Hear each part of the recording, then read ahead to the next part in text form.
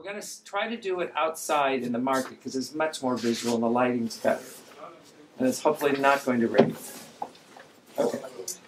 The goal is to be done there by, you know, like 2 hours. You've got 2 hours to do this. And you can grab lunch and come back.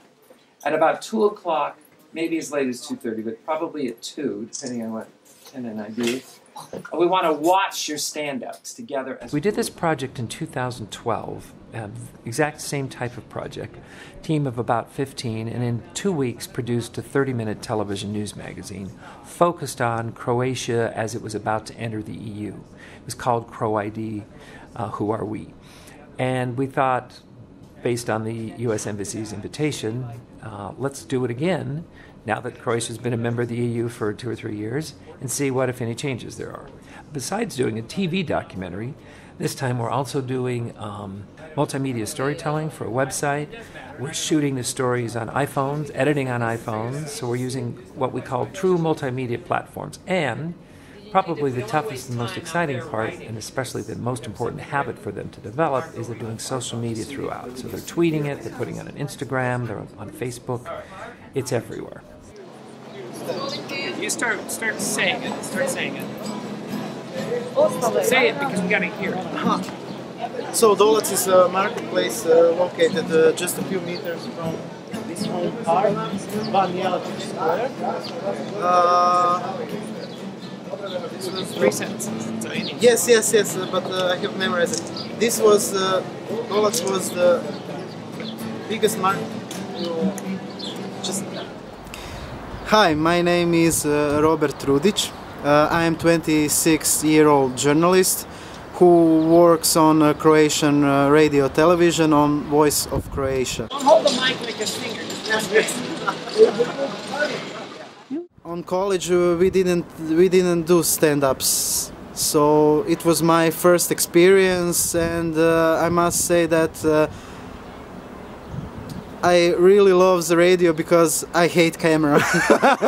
I'm not the person for a camera. Ajde.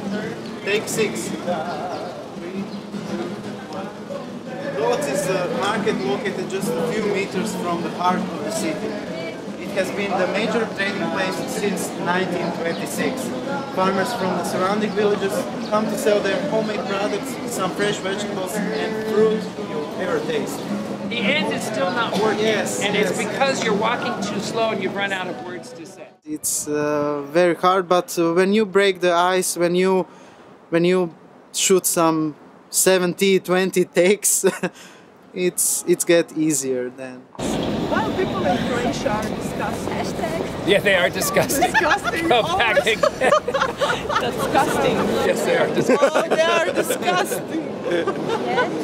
While people in Croatia are discussing. While people in Croatia are discussing investments, economy, positive business climate. Perfect. My name is Silvia Bionda. I'm a journalist from Voice of Croatia. We were doing stand-ups for about, I don't know, 5, 6, 7 times. It was hard. It was my first time. And I was so nervous. Bill gave me some advice for that shooting, so I think it went well. But okay, we'll see it. While people in Croatia are discussing investments, economy and positive business climate, Europe, Asia and Middle East countries are thinking about investing in future in smart cities. The urban population of Zagreb is growing more and more from year to year.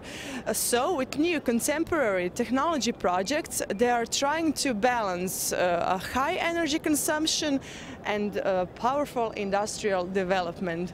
For example, Croatian trams, they are spending so much electricity more than trams in Copenhagen. So we're asking, where are Croatian trams and cities heading?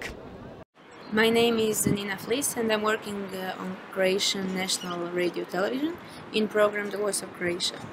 The stand-up what I was doing 2 days ago was about products which we are importing now in Croatia, since Croatia is the part of EU, and it was the first time that I done it. It was interesting experience. Since Croatia joined the European Union, EU, Since Croatia joined to EU, the country is importing much more products than before. In the first year of membership, we import vegetables and fruits worth $258 million. Fortunately, we still have these places like Dolac Market when you can find products homemade in Croatia. I chose journalism for my career because it's very dynamic and interesting, and every day is different, and I'm learning some new things from a lot of parts of, I don't know, culture, economy, politics. Like any journalist, I'm curious and I want to investigate some topics that are relevant for the society, about economy, business, politics. So I want to be a mediator that delivers important informations to the audience. I was so naive. They told me that I can change the world, but they lied to me. No, I'm just kidding. I don't know. For me, it's just amazing thing when you have this power and ability to meet some people with many of the stories, and when you can tell them to the audience. I don't know, for me that's just amazing thing. This is a mistake. And if we... Okay, they shot the same things though on a camera, right? So hopefully it'll be better on camera. So today we were focusing on the typical television stand-up, which is the signature of every television news package. Can be frightful and fearful if you've never done one before. Being in front of the camera, trying to memorize things, worrying about walking and talking at the same time was a new challenge, but they passed with flying colors.